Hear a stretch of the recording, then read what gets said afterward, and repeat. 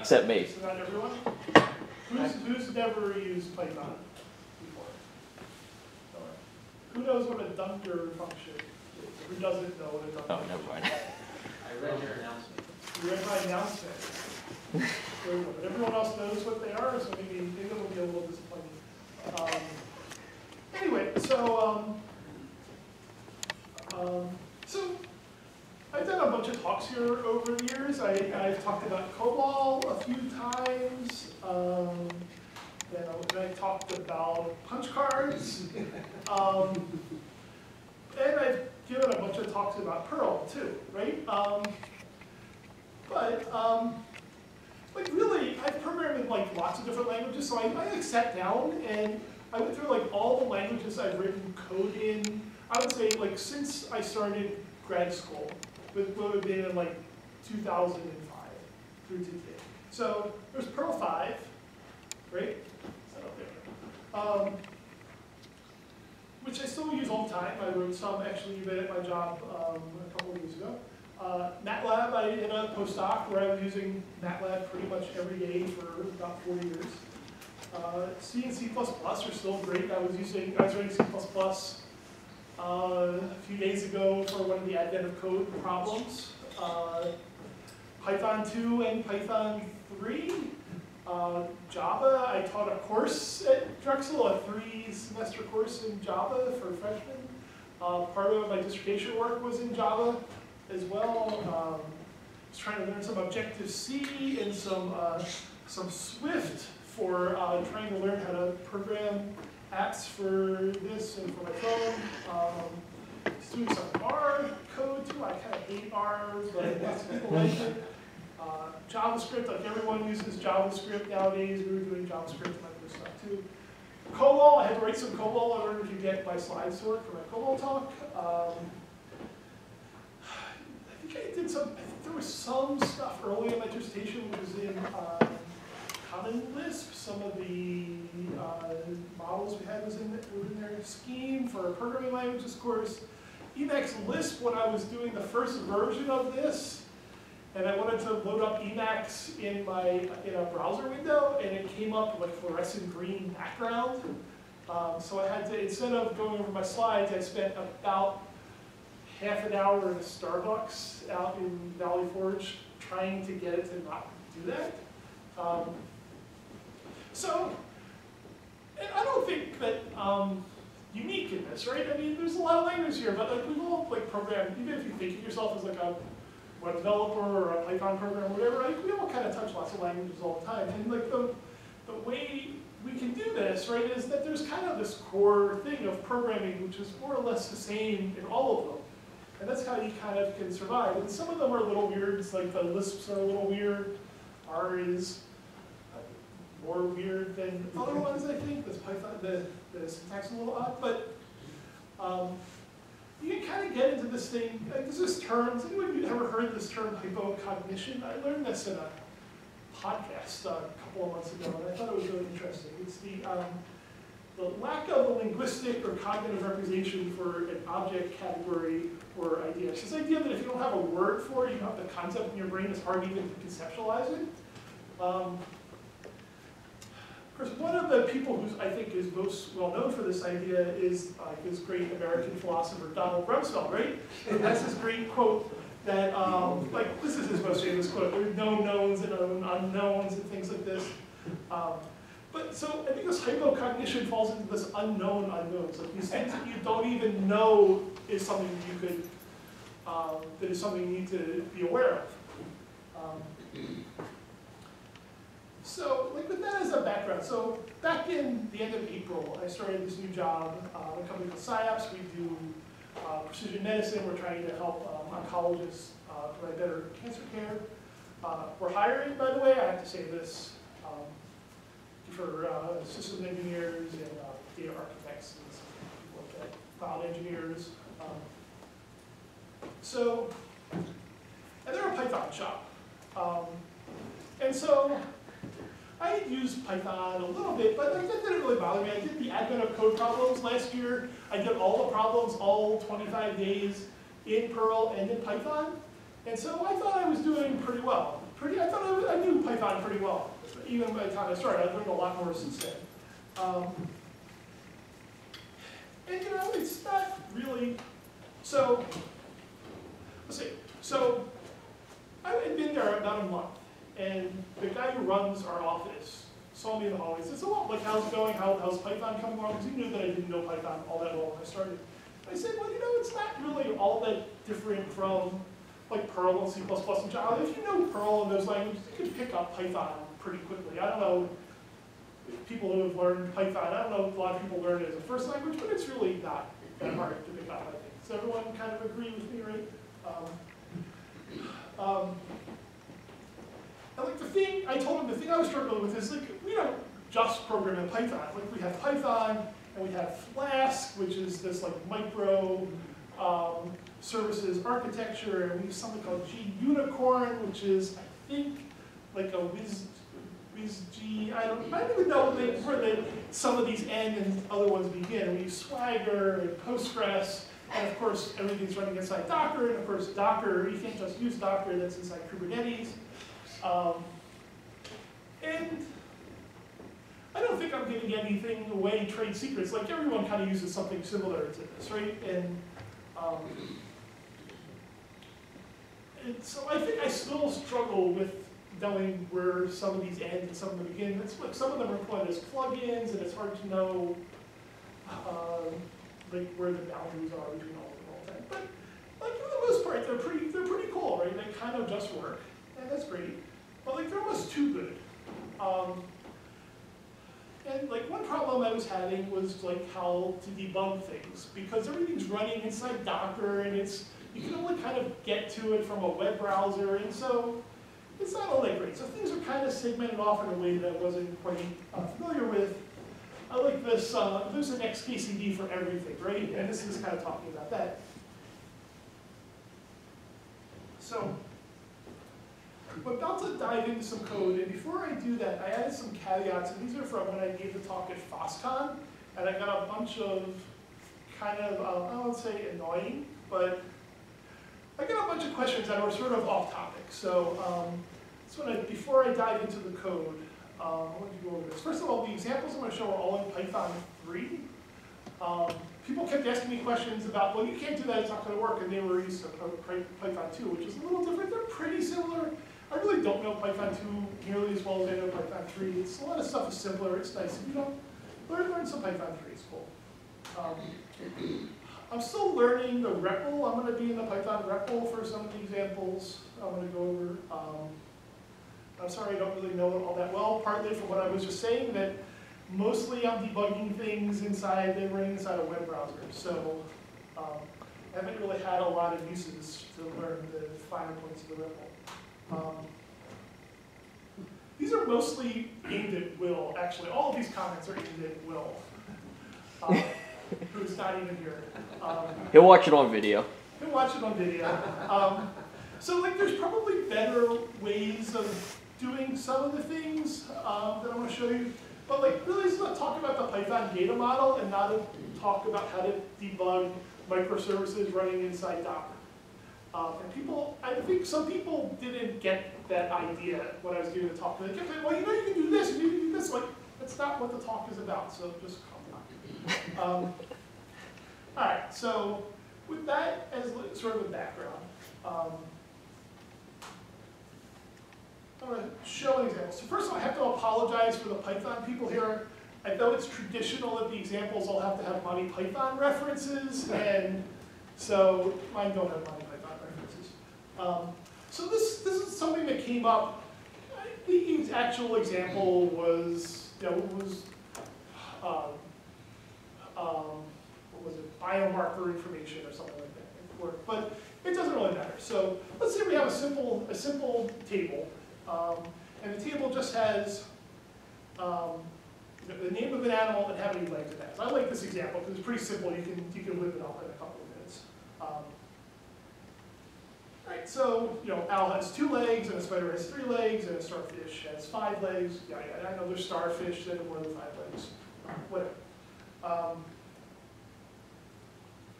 Okay, so everyone understands a database, just names and numbers associated with it.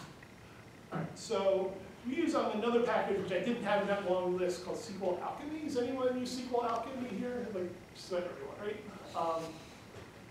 So SQL Alchemy is pretty nice. Coming from a Perl background, it's like a combination of DBI and DBIX class. So you can, if you haven't used it, you can access a database both by giving SQL directly and do queries that way, or you can have a whole data model and you can do queries based on the data model like objects without writing any SQL at all. And you can go back and forth. It's sort of nice to do that. So here what I'm doing is, I can't reference that very well, that I want to just select the ID, the name, and the number of legs from animals. So I just want to select everything, really. And so there's a number of different ways to do that in SQL Alchemy. Fetch all is just, I want to select everything and just have it all come out. And then remember, I'm doing this inside of a web browser. So it's going to get a request, it's going to return it. I just want to print out what it gets. And so I'm just going to print out the rows that come back from this. So it's just going to execute the SQL and get all the rows that are corresponding to that.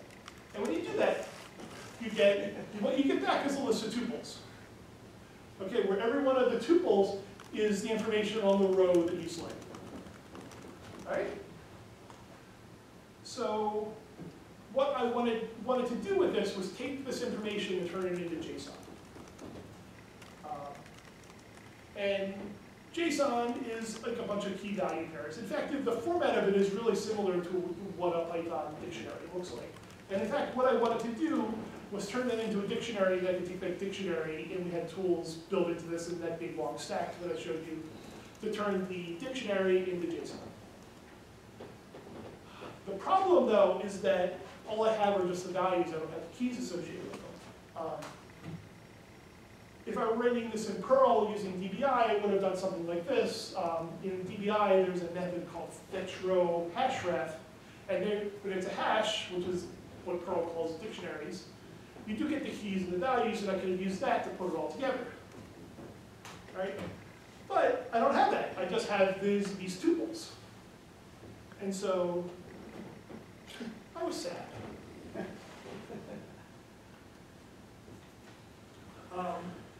I didn't know what else to do, so I wrote this. So I hacked up some Python, and then I got my dictionary out of this, and then I could pass this into our serializer and get JSON out of it. So this is Larry Wall. He's the guy who created Perl. And he has this quote that Perl programmers like a lot, that there's the virtues of a programmer are laziness, impatience, and hubris. And I'm going to say, I was pretty hubris. I struggled saying this in first grade. Proud. I was full of hubris when I wrote this code. Because, like, first of all, right, it's got zip in it, right? And I knew about zip. And I had been looking for an excuse to use zip in something. And then I had found it. And not only does it have zip, but not only does it have a list comprehension, it's got a dictionary comprehension in it. And I was just super proud of this code. Like, I thought that I had really leveled up in my Python ability when I wrote this. And so I did the pull request, and at work, every time we have some code, we have to get someone else, one of our teammates, to approve the pull request before it can go in. And when I submitted this, one of my coworkers said, well, that's really cool, Walt, but why don't you just use dict?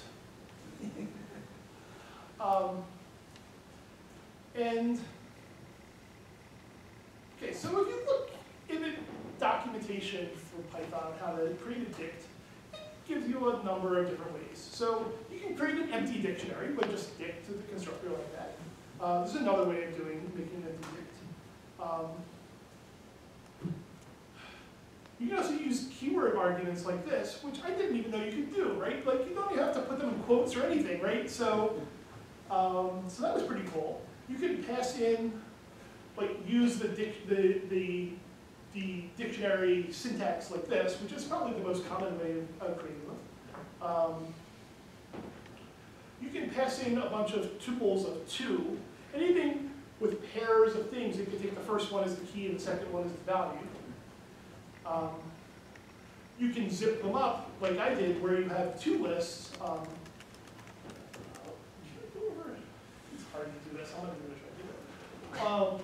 Where I have one list, which are the keys, and the other list is the value. And what zip does, it takes the first one from the first list, and the first one from the second list, and the second one from the first list, and the second one from the second list. And as long as there's the same number in the first one and the second one, it will pair them up, make those key value pairs, like in the example above, and then create a dictionary that way.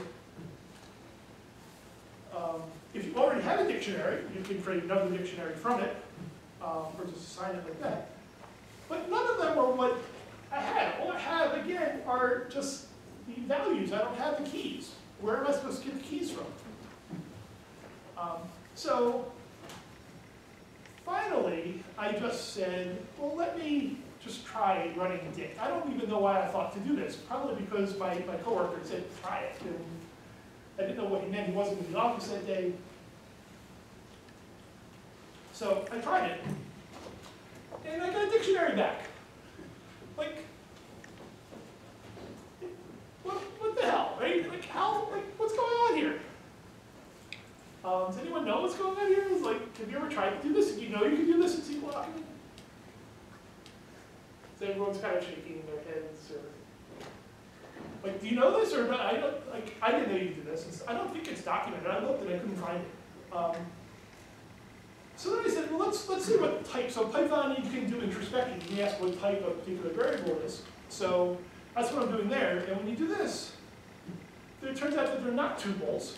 They are instances of SQL Alchemy Engine resolve.row proxy.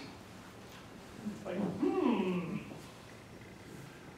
so what these really are, they're not tuples. They are these row proxies that are pretending to be tuples. And like, how are they doing that? Well, the way they're doing this are through dunder functions, or special methods. So Python has these things called special, well, they have a number of different names. Well, we'll talk about what the names in a second. But I mean, we've all seen a init. Like, if you've done any Python programming at all, like this is the way you initialize a class, is with underscore, underscore, init, underscore, underscore. They all start with 2 underscores and they end with 2 underscores. So there's str, which is the way you can take an object and turn it into a string. Most languages that do object-oriented, or that are object-oriented, have one method to do that. Java has toString. Python has 2. They have, I'm on the wrong one, iter. Iter is a way to kind of iterate through an object. We'll have examples for this later on.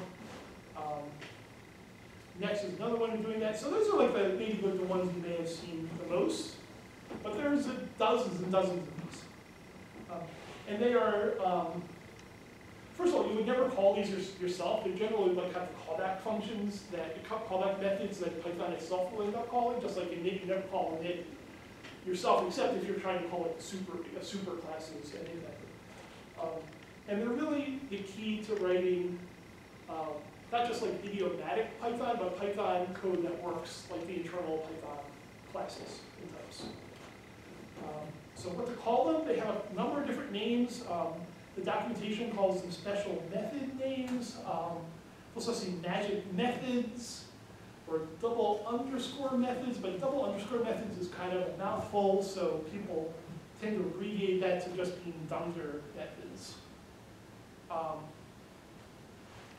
And so what are they? So they're kind of like interfaces in Java or roles in Moose. Moose is a package in Perl that kind of lets you create objects in the way you can in a real language that has real objects in them. Except that they're kind of loosely coupled. You don't have to declare all of them. There's defaults if you don't want to use them. They're also kind of a bit like virtual methods. So how do they work? So let's take a simple example. Here's a name class, and it has 2 parameters, a first name and a last name. So if you say name lowercase equals name uppercase, and you pass in Bruce and Wayne, it will assign the first one to self.first, and the last one to self.last. And then, okay, so that's simple thing. So let's say if you want to print out, let's say we're going to print out name.first, name.second, and then the whole name. If we do that, we get Bruce for the first name, we get Wayne for the second one, but we get this ugly thing with object and some hex string afterwards.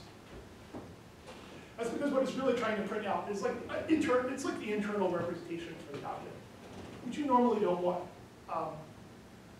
So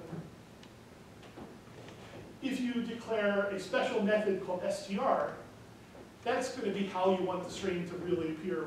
If you want to turn it into a string in a nice clean way, you can do that. I'm using these f methods, which I talked these f strings, which I talked about earlier, which is a feature I think it added them in maybe Python 3.5 or 3.6, 3.5. Okay, so I was using 3.4 earlier today. So all I want to do there is just take a string. So basically anything inside the curly braces gets eval before it comes out if you start the string with an f. So it's pretty straight. You can kind of figure out what it's going to do. And that's just basically going to make a string with the first name, a space, and then the second name. And now when we go to print out name, we get Bruce Wayne, which is nice.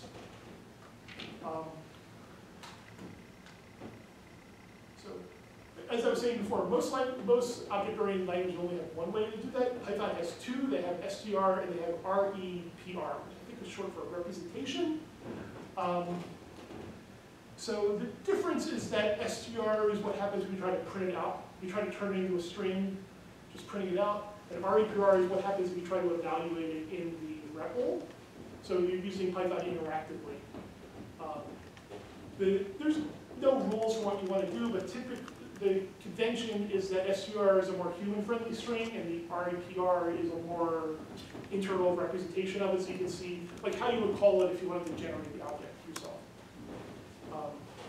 So that's what I'm doing here. You'll see when I print it out that here, instead of just saying Bruce and then Wayne, I'm saying first equals Bruce and last equals Wayne.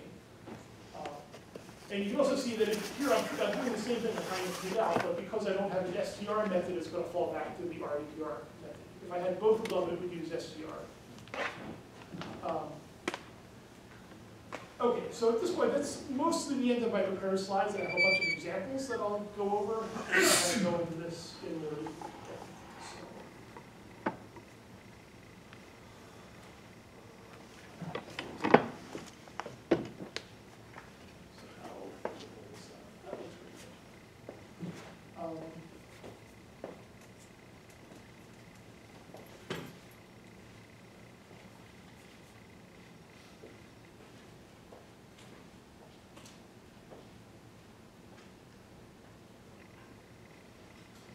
Is that readable, or is that too dark? Can you read the colors?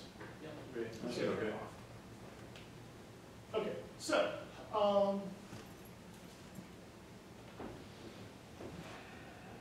Okay, so here this is showing some other things you can do. So here internally I have an object. I'm gonna make an object that pretends to be an array.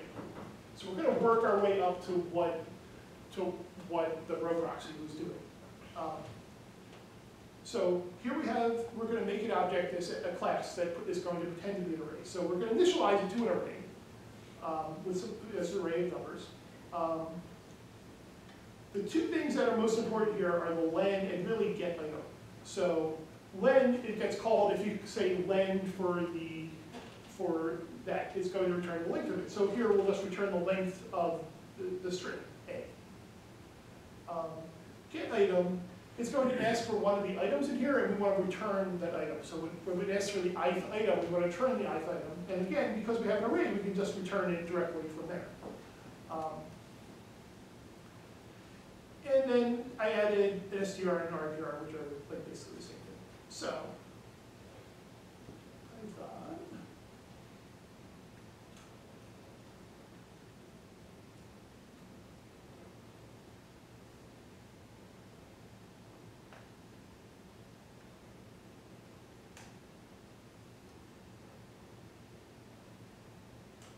So now we have an FA object, right?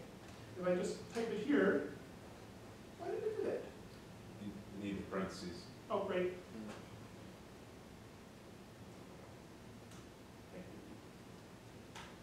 So now if we print it out, we do that. But we could treat this as an array, really. So we could say FA sub 0 and get the first one.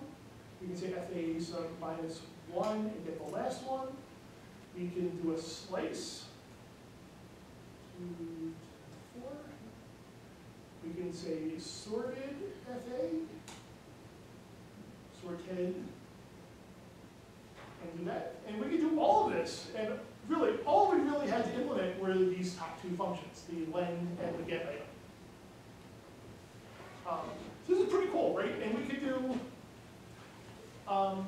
we're getting all those things. We're getting slices, and we can also say for x in FA x. We can print all that. We can iterate over what we have, too. All really from just implementing a couple of little functions. This is really cool, right? Yes? Is that because the sorted and the for loop rely on get item internally? Or is there something how does it know Yes. to treat? How does it know that it's in a? How does it know to treat it like an array? That's a good question. So and that's really all that it's asking for. So let's just say,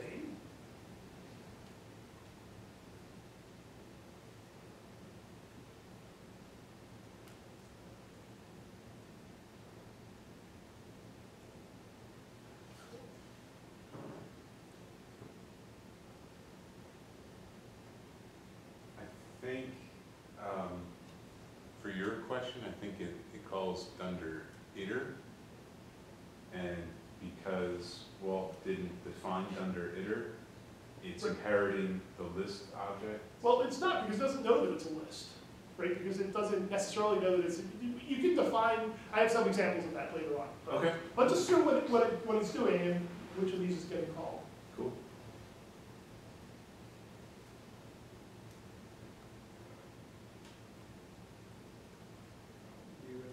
Oh, right, I have to import it.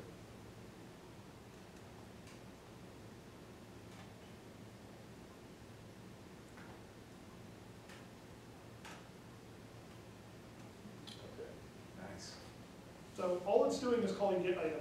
And I guess when it hits the end, it throws an exception, and it's tracking the exception, and then it's stopping. Cool.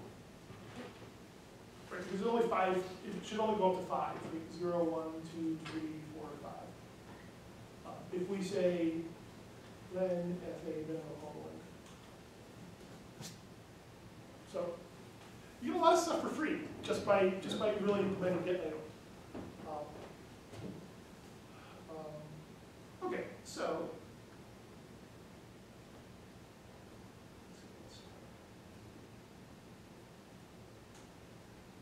the next one will show us.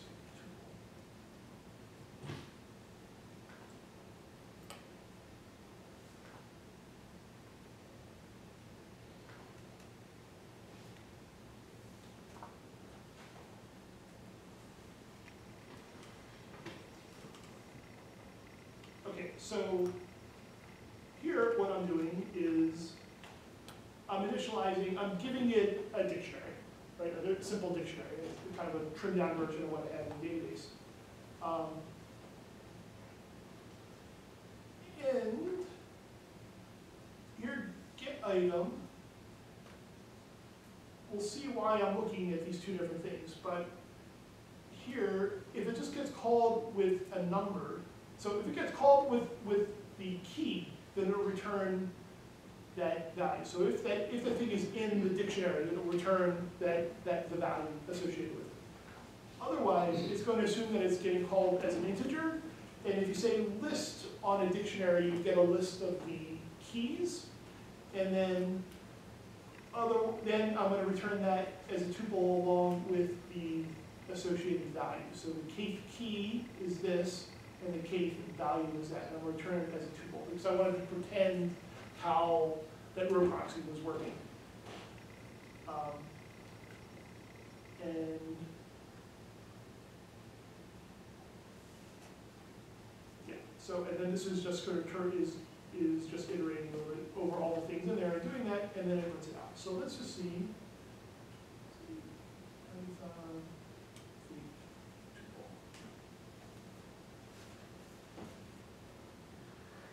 tuple. So on the first pass, they called it with 0, 1, and 2, which is how many things were in there, and it just turned it into that. And then for the second time, I want to turn it into a dict, and it could turn it into a dict because of what I was returning were key value pairs. It could take the key and the value, we'll put those together into a dictionary. Okay? But it turns out that if you have a keys method, not a dunder keys method, because dunder keys is something else. Dunder keys is the list of all the methods and variables associated with the class, and it's like it's not a method. It's a list of things. Anyway, I don't think this is documented either, but if all I'm doing is commenting this out, then I can print what it's called.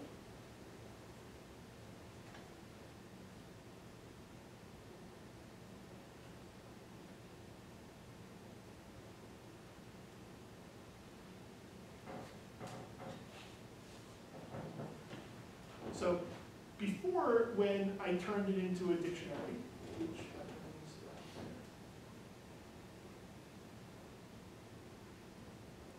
it was only going off of the tuples, and it could convert the dictionary into tuples that way. It could turn the tuples into a dictionary because it took the tuples. But when I uncommented keys, then it called keys. It got the list of all the keys that are in there, so dog, ant, and spider. And then when it called get item for each of the keys, and it got the corresponding value that way. So here it was calling get item with the numbers up here when I call it that way, but here it was calling it with the strings.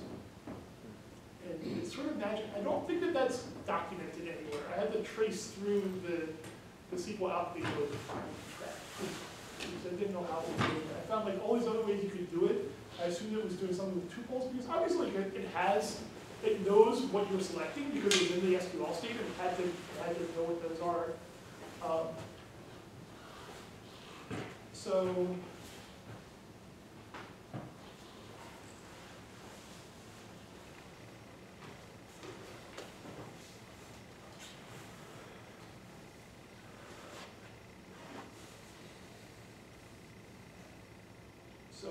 this was my attempt at making a fake row proxy, like having something work more like how they work. So here my row proxy, it takes a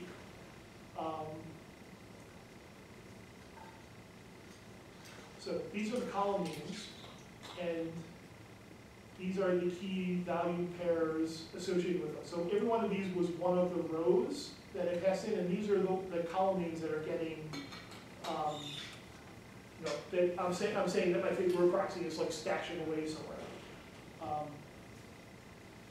So I'm going to make an array of fake row proxies, and I'm passing in the same columns each time, and then the vowels for those pair of values from these tuples here. And what I do with them here is I take the keys, which were name and length, and I take the values, which were the tuple, and then I make a dictionary out of them by zipping them up, like I showed you before. So screwing up are pretty straightforward. The keys just returns the keys, and then this works the way it did before. So then when I print it out, I'm going to print out the dictionary, and I'm going to print out the raw. So I'm going to print out the row set itself, and I think through this I'm going to get tuples because I'm just going to return the string of the values, and the values were tuples. So when I go to print it out, I'll just get a list of tuples. But when I call dictionary on it, it will pull up the keys and turn it into a dictionary that way. So for every one of the rows, I'll print out the dictionary, and I'll print out the raw value, and then I'll turn it into a dictionary.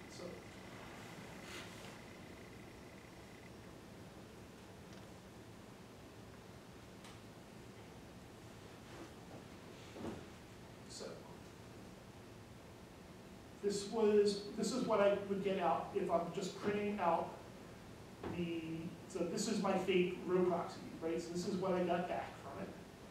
And that corresponds to this line up here. And then for each of them, this is the dictionary that was associated with it. I created in the constructor.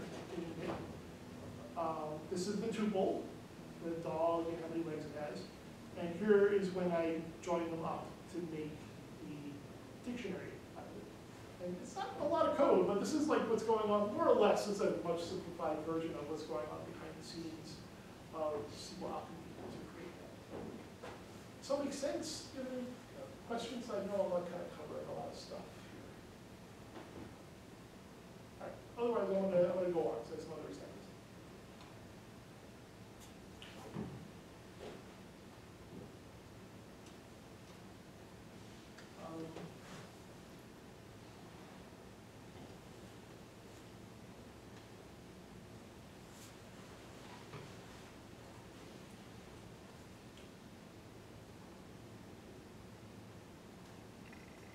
So,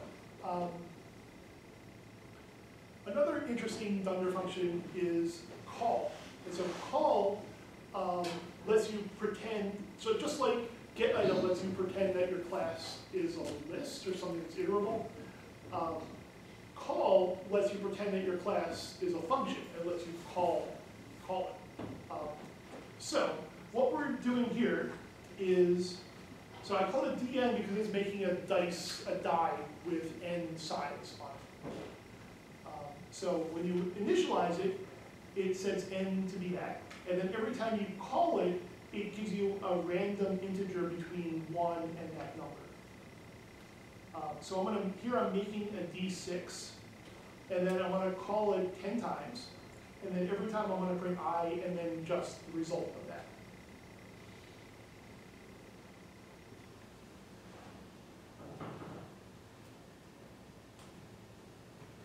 And it's like rolling a die, right? That's pretty cool. I think like lots of times people wouldn't do it this way though. I think that doing this is kind of gone out of favor because I think generally people would write it as an iterator, so I'll show you how to do that. So I made another version of this as an iterator.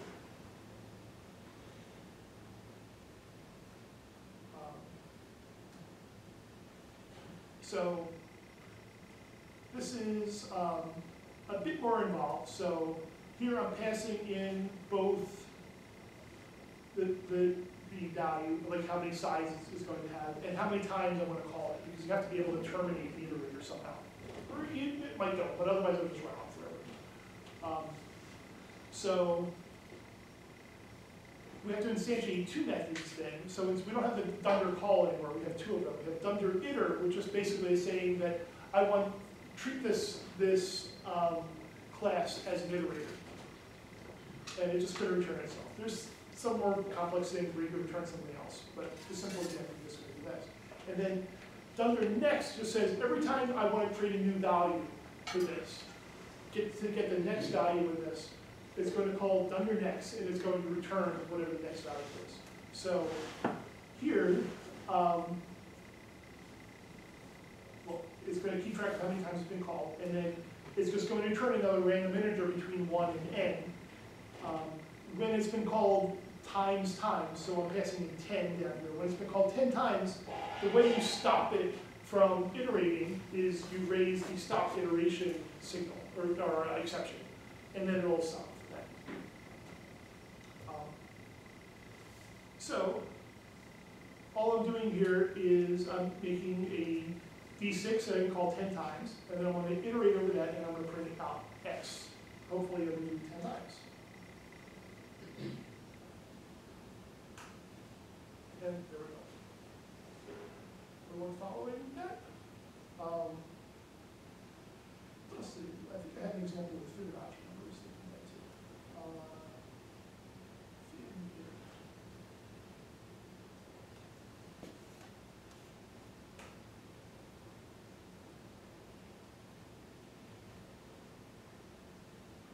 So I think what this does is it prints out the first 100 Fibonacci numbers, and then it stops when it gets to that. So I just got to hardwire those in.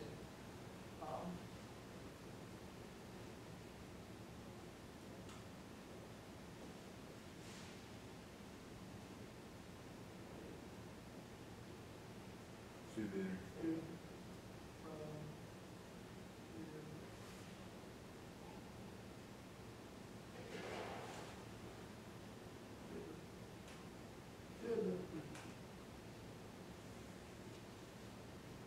That's not just me. Well, it's hard to type this way.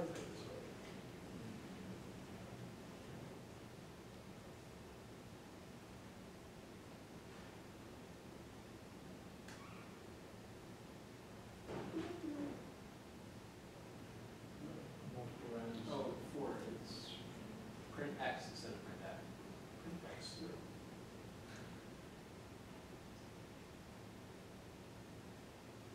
No, that's not right. You have to remake the F.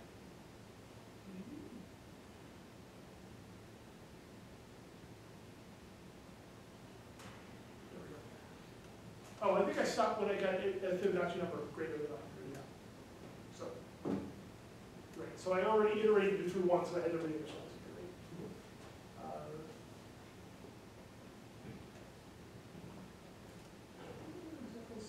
Longer than I was doing with Fosca.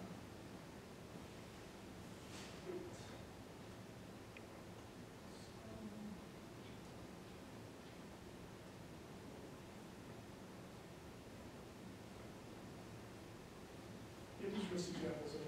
So, and these are nice because you don't, iterators are nice also because you don't have to generate the entire list up front, which could potentially be really long. You get, there's iterators for your combinatorics things where it could have millions of things that it's going to generate, but because you can just do it one at a time, you don't have to generate the whole list. So here, like if you're not, I'm just doing them one at a time, it could get very big. So I think this is like pretty much all the examples that I had. So anyone have any questions? I had more questions. Maybe I should have had that caveat slide. We can check out all the questions.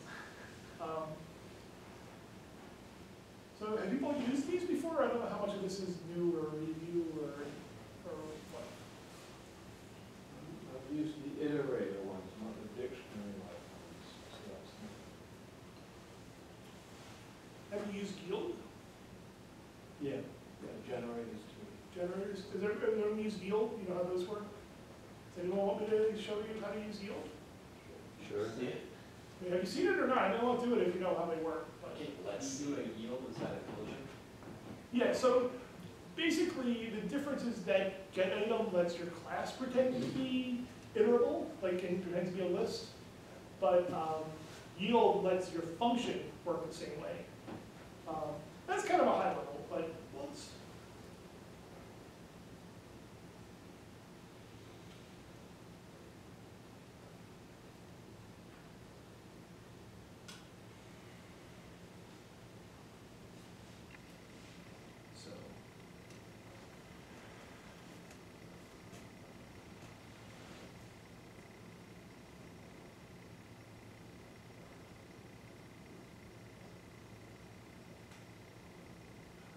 So let's have it print out like the even numbers less than 10. Ooh. What's that at the end of the? Oh, yeah. No, I was writing, like I said, I was writing C++ for the advent of code problems, and I kept leaving the semicolons off of my print statements. And now I'm adding them.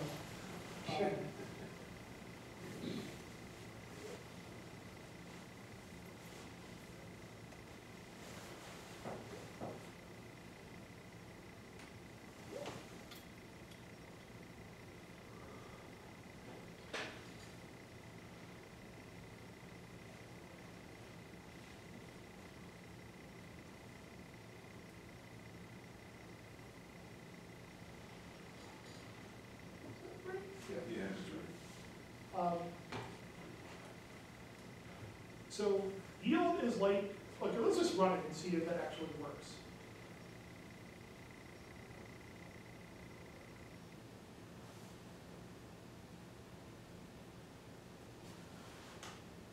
Yes, comment. So, First try. yeah. So the way this works is that yield is like return, except that it doesn't, the function keeps running. And it returns that value, but it keeps running at the same time. When the function exits, that's a signal that there's nothing else left in that generator anymore. So obviously, like this even every time it prints it out, this y function is still running because it's going to generate the next one after that as well. So it takes a little bit of sort of wrapping your head around it, but essentially it lets you iterate over the results of a function just as you would iterate over the things that are arrayed. And things that are iterable in Python like turn up all the time. Like being able to say for x and y, like do something is something that's really useful. Yeah. Would it do the same thing if you just did print y and call y a bunch of times? Would it do the same thing? I think not. I think you have to say, well, let's try it.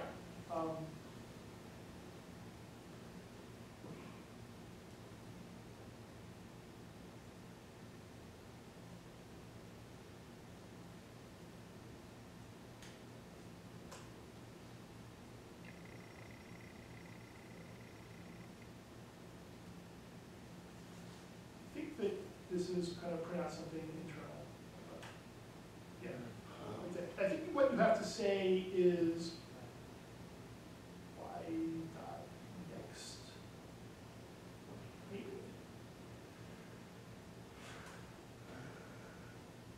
No. Dunder next.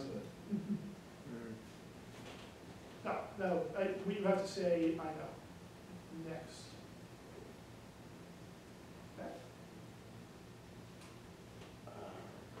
I think next calls dunder next on the item.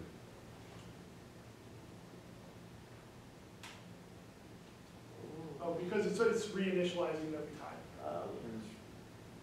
Would you mind trying to call dunder next on one of the y friends? I'm not sure if it'll work. I don't think it will because it's not even a class.